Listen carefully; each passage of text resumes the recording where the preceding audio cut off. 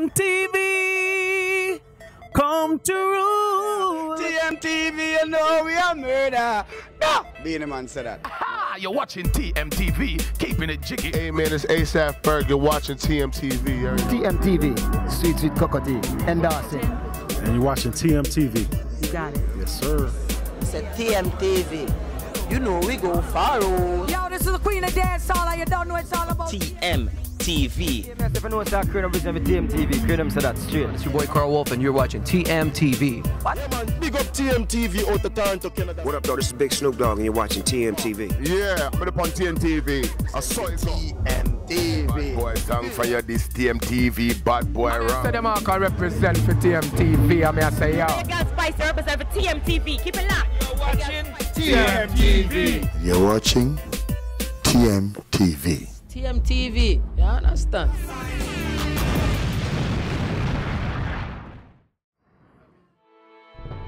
Love and war, sacrifice and hope. All traits embodied in this film, 76. It took 7 years of production to make it to TIFF, and it's finally here. Sit back and relax as we speak to some of the cast members and director of the history which was made in Nigeria, 76.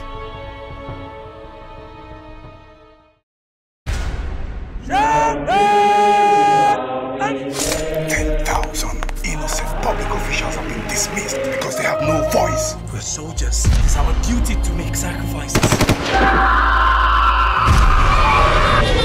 How can you say Ujo uniform is a girl when everybody's enjoying it? Hey, bro.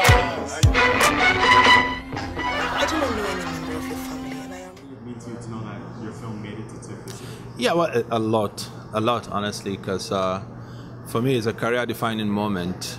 Toronto is a very big film festival, and then if they're beaming their satellite on your country, and your film is one of the films selected, you ought to be very happy. I am excited. And could you give our audience some background on the info? What led you to this film? Yeah, what led me to this film is a long story because the different stages. When I was my first, I have a relationship with this story. We started when I was 3. I lived in a compound owned by the principal character in the actual 1976 school. So I had a chance to see him, even though I didn't understand clearly what I was seeing. But then as time went on, I started asking questions, and the incessant military intervention in our politics in the 80s, 70s, 80s, 90s painted a very bleak image of the army. I hated the army with passion. I see brutality each time. I see them oppressing the citizens each time, so I wasn't very happy. Unfortunately, or fortunately, in 1998, I was going on set with 99. I think I was going on set at a game reserve in the north of my country when I was involved in an accident with my crew. I got rescued by soldiers and taken to the barracks, and they left their rooms for us. They made us comfortable for 2 days, and it was like, wow, there's something else. There's a disconnect because this is not what I know or what I feel about the army, and it changed my perspective. It changed my view of the army a little, and what I saw started sinking in. And in 2004, I had another opportunity of doing something with the army about the exploits of Nigerian soldiers in Liberia and Sierra Leone under a common operation. So I spent 3 months at the barracks, and I heard stories that touched my heart. I saw people who lost people. I was able to interact with their families, and I found out that it was really, we should be celebrating their families because a dead man is gone, and the people who are left behind to be, well, it's easier to say, you can tell your children down the line that their father died fighting a just cause, but what would you tell them if their father was stripped of his rank, of his entitlement, of his uniform, and all his military exploits erased completely, and then executed publicly for trying to... So that's not what I think these women are cut out for. And so even if it was difficult handling the death of their spouse when they're fighting, how difficult would it not be trying to deal with situations like the one in 1976. So my attention, my thought got steered in that direction, and that's why I made this movie as a social responsibility. And you know, it's been promoted from TIFF a lot that it took 7 years to make the film. Yeah. Explain the process over the past 7 years. Yeah.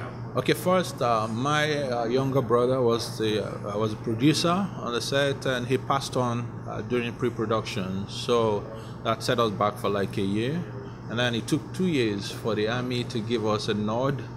And eventually, when we got the approval of the Army, we realized that 90% of what we needed from the Army were no longer in their inventory. So that's another year, another 2 years gone. And getting all these vintage props, gathering, we have little respect for history in Africa. So some of these things were nowhere to be found. So it took us years to gather them, to start sourcing them, and to actually be true to this story. So it's actually, we make films through the skin of our eyes in Africa. So you don't want to tell a decent story, it's almost impossible to do. So that's why it took this time for budgetary reasons. At some points we ran out of budget. We were stranded at some point. So it's not like we were shooting every day for 7 years. We had our challenges that we had to deal with. But the most important thing is that we didn't give up. We didn't give up. Our investors didn't give up.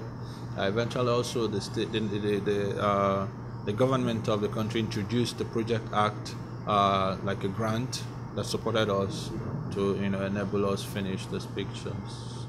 And being the director and the eyes behind the film, in your opinion, what was the hardest part of filming this movie? The hardest part of filming was getting the actors to play parts that they barely witnessed as children. Trying to get someone to play somebody in the 70s where you were barely, you could actually remember nothing. So putting together archival materials for them to at least have a peek into the lives of these guys then and try to reenact. It was a difficult task. Getting the actors to behave like soldiers on its own was a difficult task. So those were my basic challenges. And then, like I said earlier, access to archival materials were my biggest challenges making this film. And the screening happened last night. A lot of people loved the film. Yeah. After everybody's seen it, you finally got to see it for the final time. What do you think people could take away from this film? Yes, well, first it's a story about honor and integrity. It's my favorite is Mariah Carey's line is, I decided long ago never to walk in any man's shadow. If I fail or succeed, at least I live as I believe. So men must learn to stay true to their convictions and take responsibilities for their action. That's what I think the message of the film. And then beyond it all, I wanted a glimpse into our lives and in Africa, what we've been through over the time to get to where we are now. Perfect. It was a pleasure. Thank you very much. Thank you very much. So welcome to TMTV. It's a pleasure to have you guys here. Thank you. Thank you. What did it mean for you to be a part of this film, 76? Well, for me, I had never done a period film before, and this is a very significant part of our history, so I just had to be a part of this very historical piece, and doing that helped me, during my research, helped me learn a lot of things about our culture, history, what happened that year, Black Friday, like what they call, it's called Black Friday. And because we weren't taught a lot of this in school, so that gave me an opportunity to really learn a lot about our history. So I'm glad that I was a part of this film. Yes, being a part of 76, for me, I always thought that part of the problems that we have in Nigeria and in Africa is because of the issues from the past that we have not dealt with. The stories that have not been told. And 76 is one of those stories happening in a very contentious time in our history. And if these things are not put out there for people to understand where we're coming from, we'll never be able to determine where we're going. And that's the importance of 76 for me, and also the importance of a platform like the City to City platform, where we can now showcase these foundational stories to the rest of the world. So in the film, you'll see a bit of the assassination, the coup attempt, but it takes you through a journey. You get a sense of the life in the barracks. You get a sense of what the soldiers' wives had to go through. To a great extent, this movie was looking at the role of the woman in the home of a traditional military family. For me, this was my third time working with Izu. He's one of the few directors that I have a lot of respect for in Nollywood. He's what I call an actor's director. He's one of those few directors who push it, who bring it out of you, who will encourage you to dig deep and bring out those acting demons, from within that you never knew you even had inside of you, So, and then when I first got the script, I felt like if anybody could do justice to the story, it was Izu Ojukwu, So I have a lot of respect for him, not just as a director, but as a human being. Yeah. Yes, when I got the script to be a part of 76, one of the things I wanted to know was who was producing and who was directing. Because having read a story like that, you know that this is a really deep and sensitive story that must be captured and told properly. So as soon as I heard that Izu was directing, I said, okay, I'm game, because you can't go wrong with Izu. As Rita said, he's an actor's director. He's a director's director.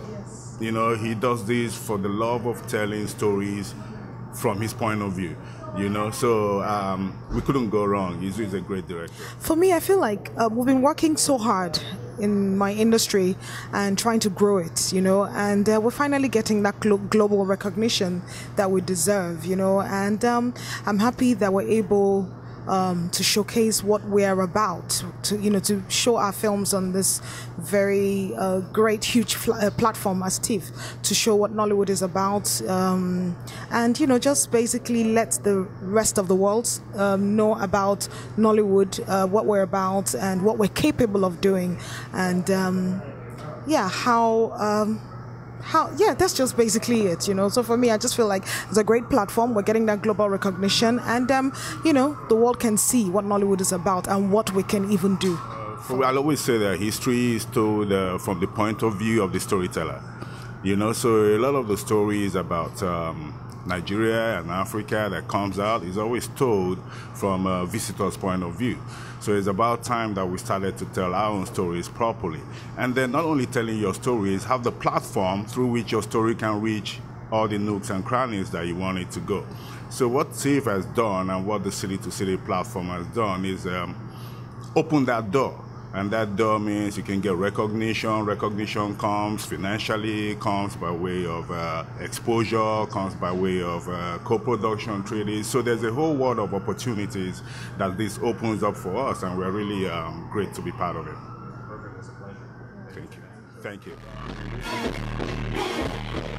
This show is sponsored by TMTV Media.